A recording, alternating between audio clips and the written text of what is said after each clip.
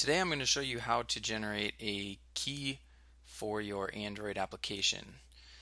So if you build your app in Phonegap Build, you will be able to test out your Android app, and you can actually download an APK file to submit to Google Play, but if you haven't added a key, it will probably give you an error on Google Play. So what we need to do is generate a key and then rebuild our app so that we can submit it to Google Play. So we have a link in our documentation to this page, which is this URL right here. It's kind of long, but app signing on the Android developer tools. So the important part that we want to look for is this right here. This is basically a command that we can run that will generate our Keystore file, which is what we need to submit the app. So the first thing that you need to do is make sure that you have Java installed, and you should actually have the key tool already installed if you're using a Mac.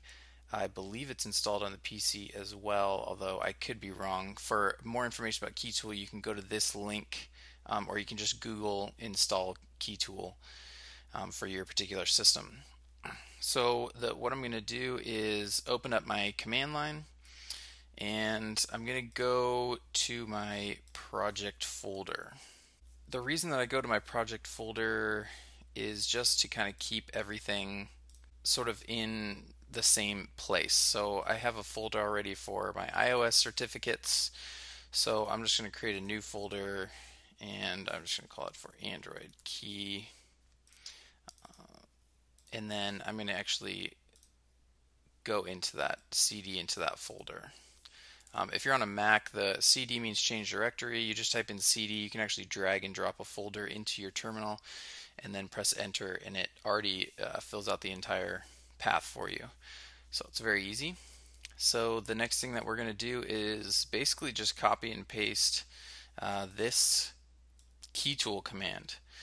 So what we're going to customize is this line right here, my release key, the alias name, and that's it. So why don't I go all the way up to my release key.keystore.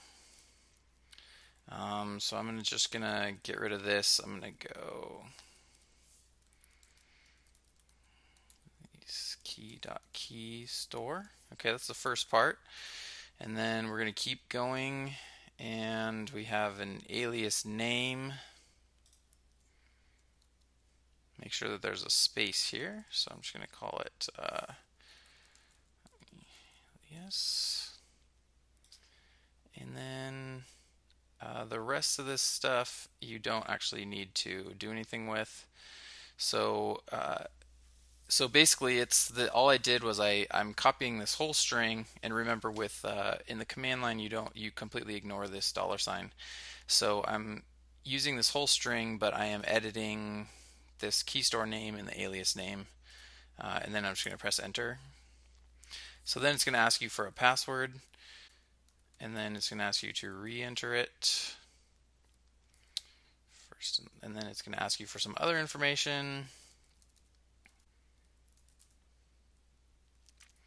So once we enter that information, it is going to generate this certificate, enter the key password.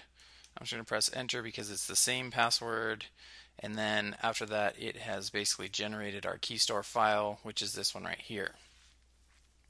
So once we have that, then we go back to Phonegap Build, and we're going to go to add a key.